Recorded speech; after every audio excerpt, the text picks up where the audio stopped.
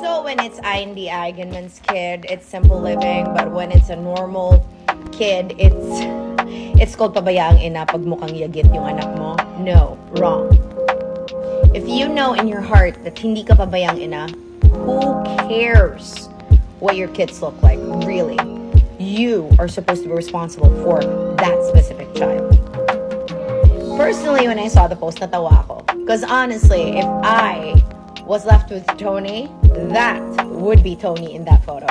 Because I really do not care what my kid will look like. Because I know that I did everything to complete him.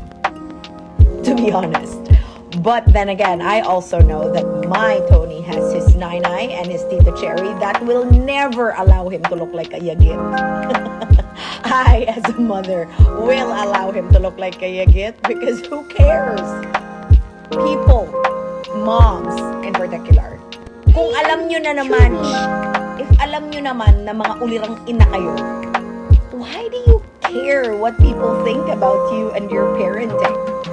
Honestly, like, nakita ko yung mga nagsishare na, uy, pag si Andi Eigenmann, simple living, pag kami, pabayang ina.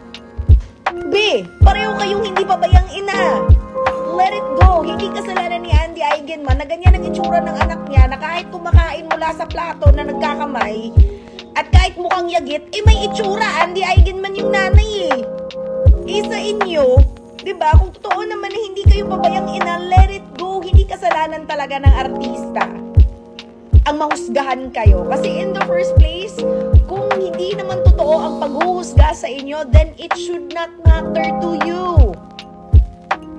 Provide for your kids. Teach your kids the right way. Discipline your kids. And that's it. Regardless of what they look like. Because sometimes it's just genes, and other times, people will say whatever they want to say even if they don't understand your life.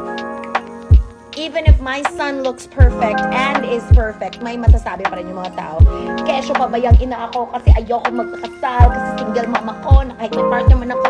See, they all got things to say. But if you let it pass you and you don't let it get into this ear and leave this ear, it doesn't matter. Okay? Natatawa lang talaga ako na parang, kasi di ba pag kami ulirang, hindi na kami ulirang ina or pabayang ina na kami. Don't make it a problem. Let it go. If mabuting nanay ka at ginagawa mo lahat para sa anak mo, let the judgments pass you because it shouldn't matter because you know you and no one else does. And you don't have to explain.